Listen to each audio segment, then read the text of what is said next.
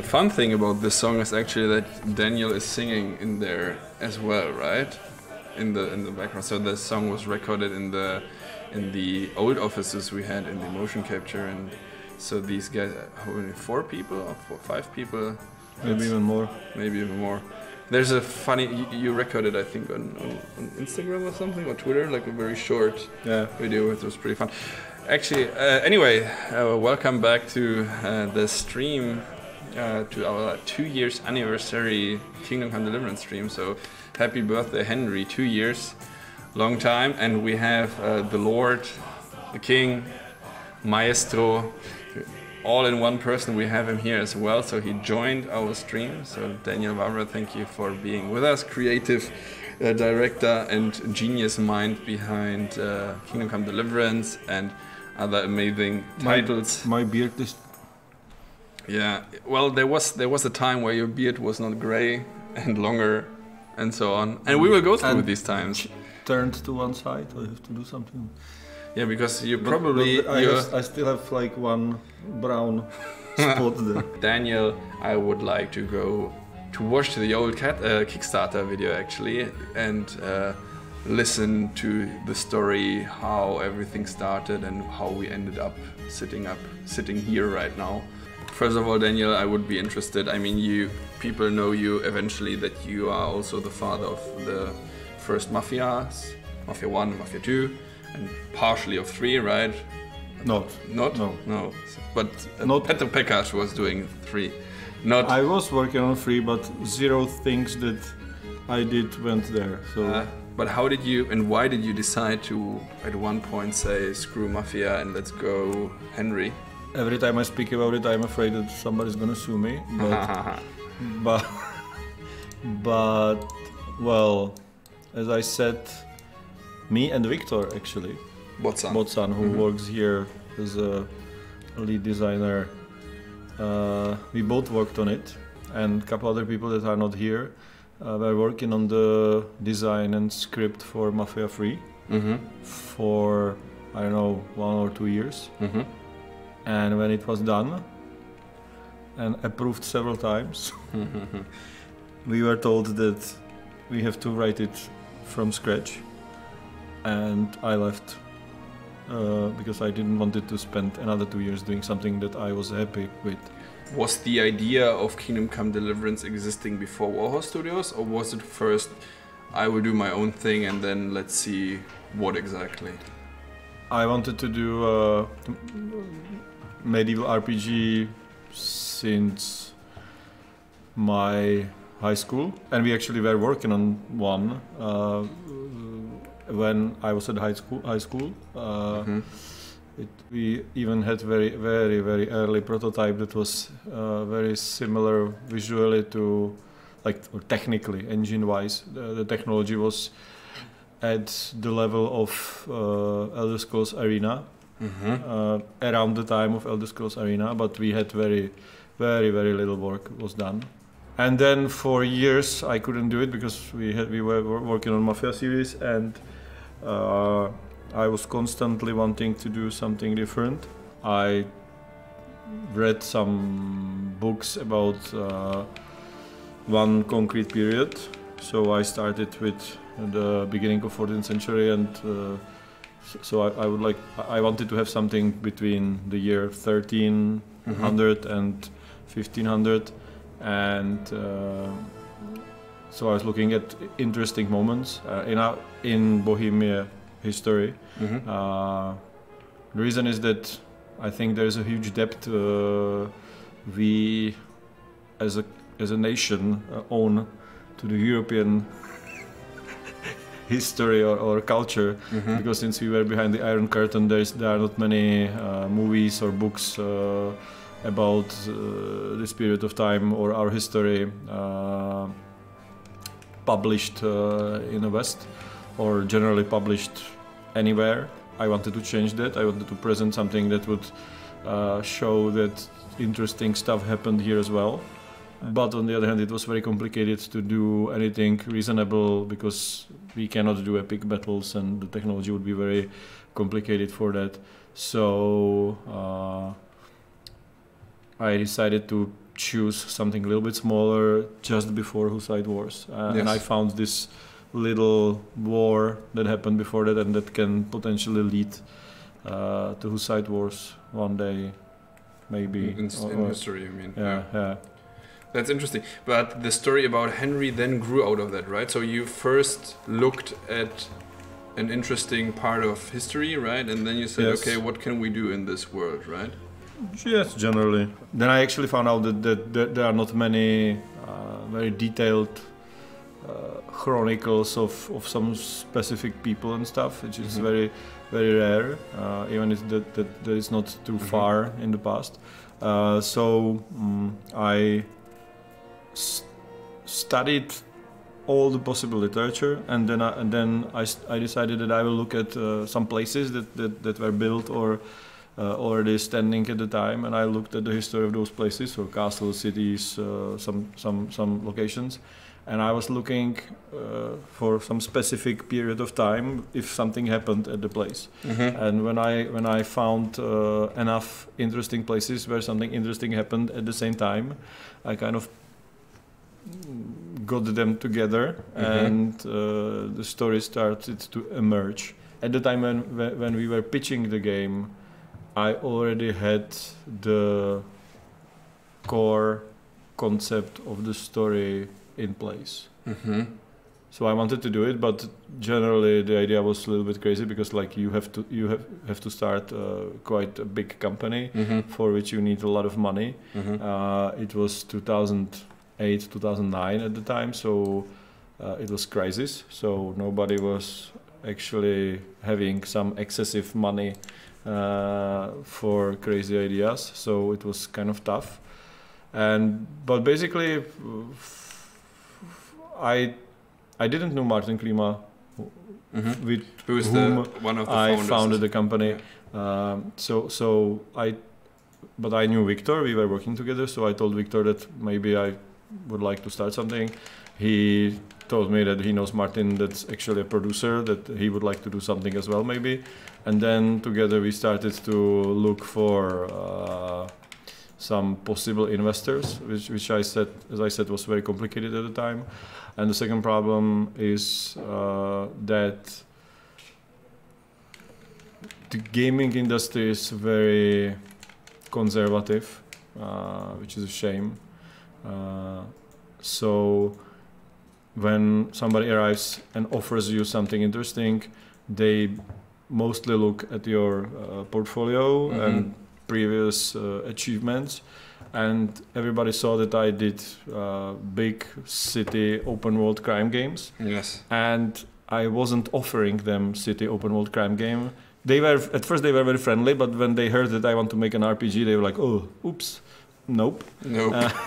How about no? And even later, when we actually had the RPG already in production and it looked good, it was very bizarre that nobody wanted it. Generally, we visited a couple of investors, couple of publishers, and it took us about almost 2 years. I spent all my money, so I was from time to time I did some small design job for someone who needed delivered help. Pizza or something. Well, it was mostly design, but nothing big. I wrote for a magazine.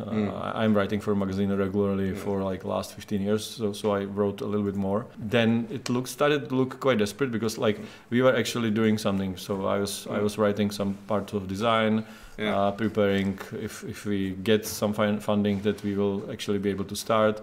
Was negotiating with people that would like to join us, writing a lot of books. But in the end, we had very bad results.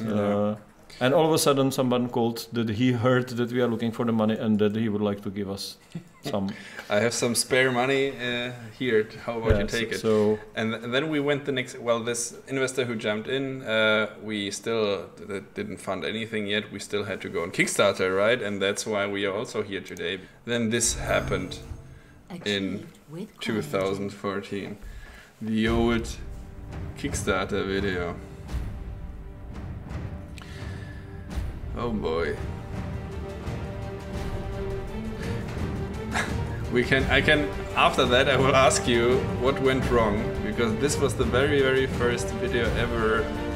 Oh, not very first video ever, but this was the video that was placed on Kickstarter. I have to put down the sound, I think, a little bit.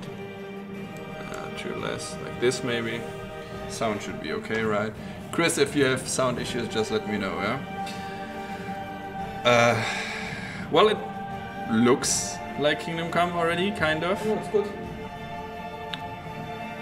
So, that's the Neuhof quest. What about the language here? So this is like super posh English. Yeah, but most of the people who are doing the voiceovers here were also acting in the final game. Thing is that, for example, this scene, in my opinion, looks actually better than the final game. What do you mean, this English? The city location, the pub in, oh, yeah, in the night. The pub. Mm-hmm. It looked better. Some of the things didn't materialize. So basically, like, the idea was that we still wanted to have one big battle, which was supposed to be this. But then we realized that it's not possible to do it, even with all the with a lot of cheating. It would be still it wouldn't be worth the effort. I would say it wouldn't be very good, and we could spend the time on better places or better parts of the game. But generally, the whole evolution of this trailer is quite interesting, because first we wanted to have something totally different. I wrote some script for a story trailer, but we didn't have. Even the logo changed, but it changed several times. The thing is that we were thinking how we will present the game. So I wanted to have some story trailer. Basically, a guy running from humans, stopping at some when he's like totally exhausted. He would stop at some hill with the sword, like helping himself to stand up with the sword, just like on the cover. And so the idea of the cover was already there. And then he will stand up and turn and fight the guys who are chasing him. But it looked bad. How many people were you had then before or preparing the Kickstarter? Like 20-ish already, right? Yes, but I think that around Kickstarter it may have been already like 30 or something. But Martin would know better probably, but it was like 30 people, but still we had like only like 2 animators or something, like maybe 3. And at the time when we were doing this trailer, we only had 2 animators, I think, and they both hated me. So it was very tough. In the end, we totally changed what the trailer was. So we did kind of a mixture of scenes. But we did the trailer before, not for the Kickstarter generally. The trailer was mostly for publisher pitching before the Kickstarter. If you see the vision or remember the vision and then see the final product, is that the way you wanted to go? Are you happy with the result? Is there anything major that you said, well, nice try, but I wanted to try it differently somewhere? I would say that we mostly achieved what we wanted, and in some areas even more. And if something pisses me or generally us, that's the Eurojunk stuff that was left in the game. The problem is that when you are doing such a complicated game, it's inevitable. It's very hard to avoid. And everybody who plays games knows that most of really complex RPG open world games have the same issues usually. So even from much bigger teams and with much higher budgets than we had. So Pair XX82 asks you, what was the one feature that you're most unhappy about that didn't make it into the game, which you really wanted to add? Generally, we had to delete a lot of quests. Some of them I liked, but I don't remember which. But we had to delete some features, so there's no... We plan to horse combat, for example, and it's not there, like very limited way, which is a shame. Sing Sulfur is asking, will we ever get to know Henry's ma's name? Does Henry's mother have a name? But I think in the script it says mother. What are you here for then? It's a long story. Which actually is ridiculous, because somebody accused me of being a chauvinist because I didn't give some female characters the names, and I think the mother was one of them. But it's just like the Henry calls her mother, so there was no reason for us to give her any other name because we didn't need it. The father also has father written there. Yeah, but she tells him Martin something. She calls him by his name once. Yeah. So I made the name up because the sentence makes sense, but there was no need. Nobody was like, only Henry was actually talking to her directly, I guess. So and he was speaking to her as mother. Sing Silver also asked, did you always plan to make Sir Radzik a babe? Look good, I guess. The idea was that he would be a little bit similar to Littlefinger from Game of Thrones. And the reason why I started to imagine him like this is that for this kind of prototype, when we did the voiceovers, the actor that we managed to get had very similar voice and behavior as Littlefinger. Like the guy could, like, visually not, but acting wise and voiceover wise, he was almost his double. And I was like, yeah, that's cool. That's. And then when I was writing, or we were writing the next stuff with him, I had his character fixed as kind of like Littlefinger type of guy. It's good W. It's what? Well, he's asking why were crossbows removed? Well, they never ever. They were not removed. They were never there. Yes, so they were never there, so they couldn't be removed. Well, it was just like some extra work. Yes, we couldn't afford. Exactly, and that's usually the easiest. It may not be the most complicated feature, but you never know. Like it seems at first, it seems like just like we will make some model and just like a couple of animations, and then it starts to kind of like get more complicated. So what happens if somebody is loading the crossbow and you hit blah, and then it starts to multiply, and we generally made the decision to like, okay, is it worth it? It's not. Sexy Biscuit is asking, what's your favorite DLC? Now the fun part about this question is that I didn't play them. Well, that's the one thing, but the other fun part is that you're also not 100% responsible for those, unlike for the game. The evolution. The thing with DLC is that basically I had something else to do, like doing nothing, for example, and stuff. No, but generally we made the decision that we will give a chance to other designers to take the responsibility for some like major part of the game and kind of try if they can do it. No, but the thing is that we had brainstorms, and generally for example, the Teresa quest was the main outline of the quest was written by me.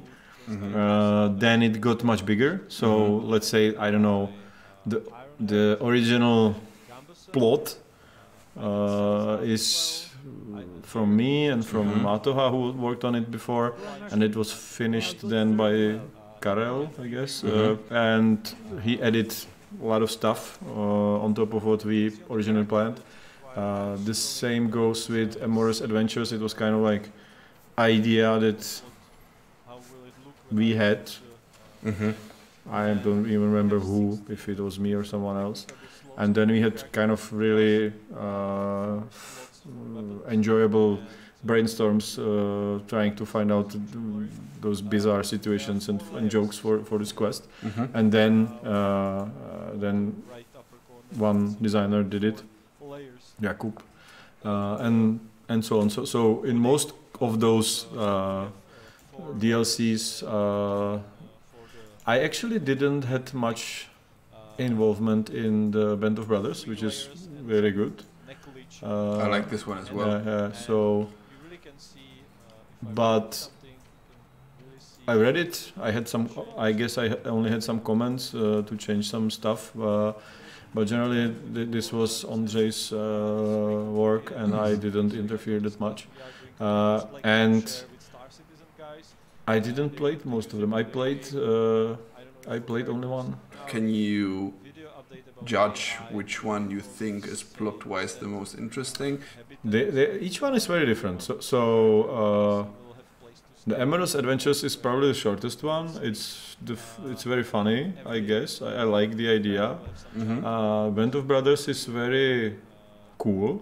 I like the whole concept of Band of. Did I say Band of Brothers or Band of Bastards? It's Band of Bastards. So that's a Band of Bastards. So the whole idea of this kind of bunch of tough guys that are a little bit controversial, running around trying to fix something that normally they also do, is kind of that means crime. That's kind of cool to play, and the Teresa. That's a woman's lot. That's a woman's lot. It's very, I think it's very good. The whole concept of it, showing how kind of tough it was for women at the time, because it was like the social status of females was very different, and they had it more complicated than men, I would say. So we wanted to show it. Yeah. And I was a little bit afraid that someone will accuse us of something, but in the they end, didn't. Turned out very well. I think because it was. I think it was very good. It was very good. Woman's Lot is probably that's like the most, I guess, the most obvious answer, because plot-wise it gives like the most serious, dramatic scenes. While the others are more into the one is with the building, the other one is more about the funny part. Then you have Band of Bastards, which is more fighting oriented, but there you have like a plot line, start, beginning, drama, and so on. That's pretty good. And the thing is that the original, it's not some afterthought. It was there from the beginning. It was in the Kickstarter, and the whole concept that you play the same event through the eyes of someone else is pretty cool. I think to give you a different perspective from a different person is pretty cool, and it works perfectly. Well, the question is, which decision do you regret most in developing KCD, or the other way around? Is there anything you would have done differently now sitting here? I would like to avoid some people. So it's like we were building the company, we were hiring a lot of people. Some of them were not as good as I don't mean as good like work-wise, that they like as character-wise. Some of them. So that was like the most bad management skills is what you're saying. Okay. Most of them were not hired by me actually. But generally, like you do some personal mistakes. I would say that you have very limited options. So we are a very small country. There are not many developers. So basically, you are very limited with the work or labor. You have to solve a lot of personal crises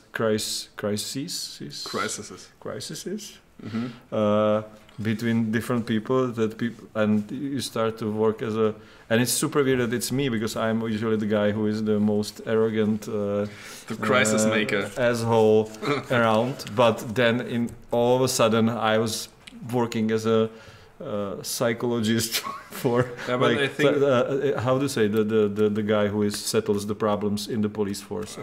Is it mediator? I was working as a police mediator between different people, and actually it's worse at the beginning when the team is smaller. I would say that it's because the people are much more feel that the project is much more personal for them. There's few people so they need to interact more in between each other, and you cannot find if you don't like someone you can't avoid him.